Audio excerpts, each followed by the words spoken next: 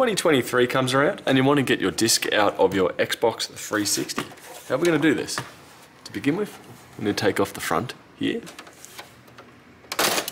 like so.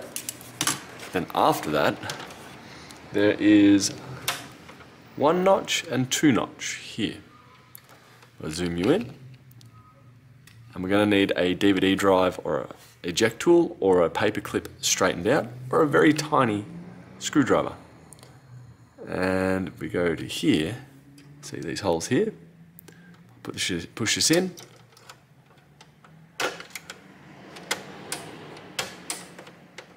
Should hear some movement. No, we'll go option 2, where that's pushing down.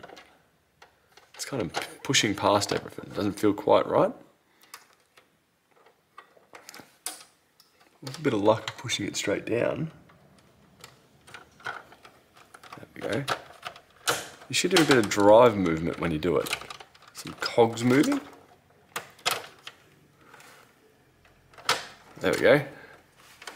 Got it, and it's lifted out slightly. From there, I can simply pull that out and get to the disk drive. So you do have to do a bit of poking and prodding to actually get in there. You can kind of see down there where it's gone. Anyway, I hope that helps get your disk out of your stuck disk drive on your Xbox 360. I'll catch you guys later. Bye.